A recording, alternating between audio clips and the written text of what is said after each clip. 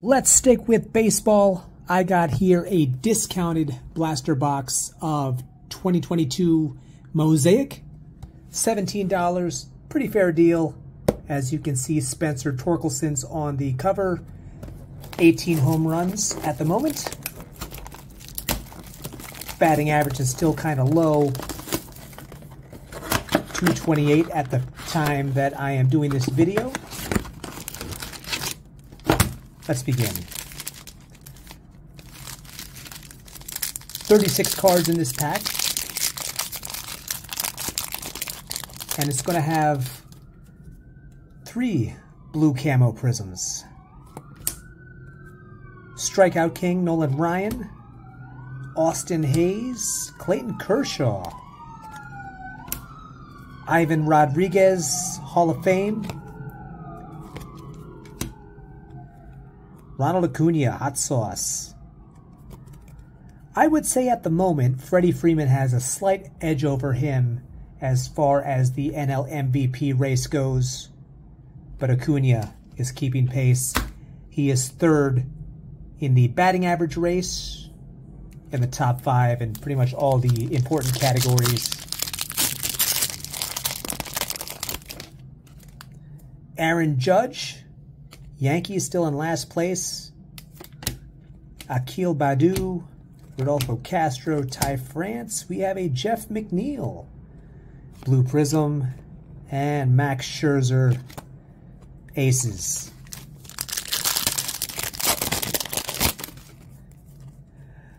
Lucas Giolito, Riley Adams, Nate Lowe, Blue Camo, Ian Happ, Jake Cousins, Grand Salami, Jose Abreu, 2020 AL MVP.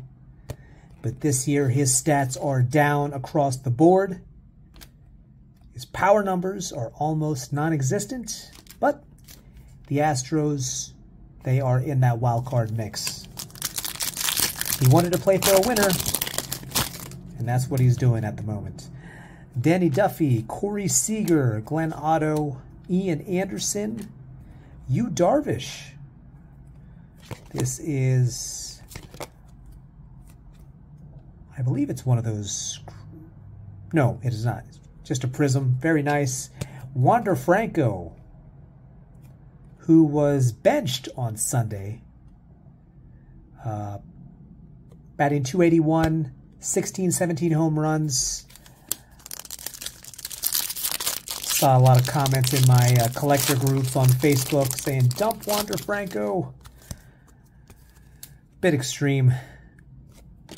Wander Franco, once again. Jose Berrios, Dylan Cease, Corbin Burns, former Cy Young winner. And we have JD Martinez, who's having a very nice season. Final pack.